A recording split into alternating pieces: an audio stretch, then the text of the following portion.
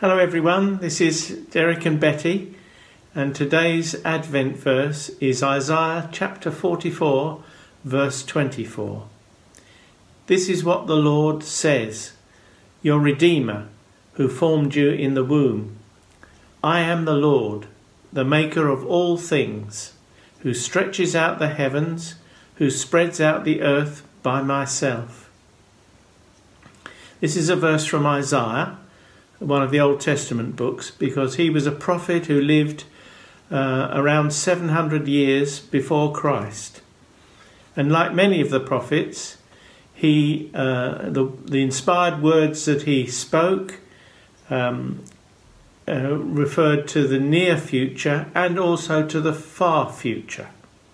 So some of what he said applied to the nation of Israel and the forthcoming events and how God would help them through future kings, even up to 150 years ahead, his prophecies, and others that told of something further away relating to a Redeemer who was going to come.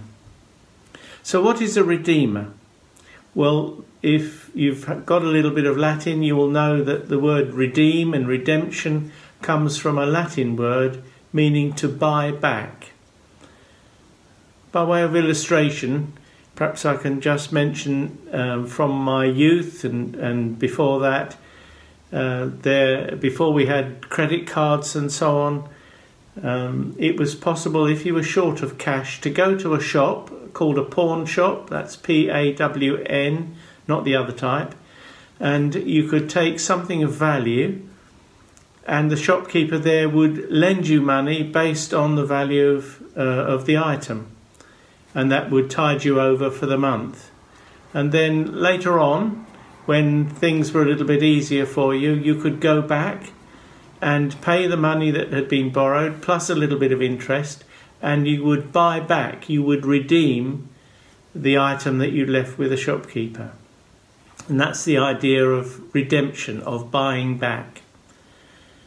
So what's that in spiritual terms? Well, in spiritual terms, I don't know about whether you're like this, but each month I think, well, I'm a little bit short, not in terms of cash, but in terms of spiritual and moral standards.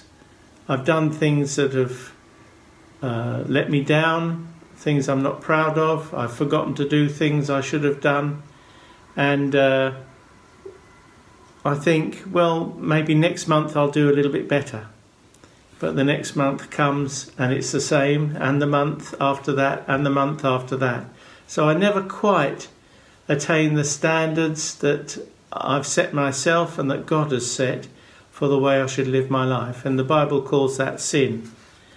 But that's where God steps in, because he comes as a Redeemer. He sent his Son, the Lord Jesus Christ, into the world to come and redeem us, so that when we feel we're short of what we need to offer to God, he says, I'll pay for you.